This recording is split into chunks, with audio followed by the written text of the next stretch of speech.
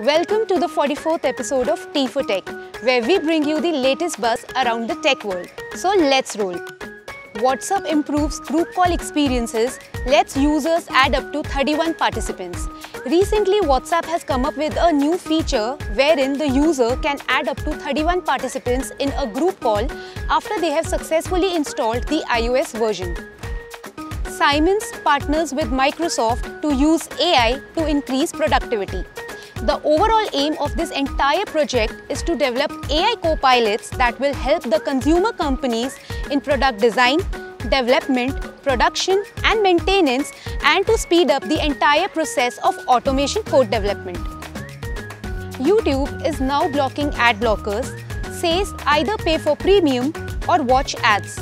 Recently, YouTube has started banning the users from using the free version of YouTube who are unable to pay the subscription fees due to lack of revenue.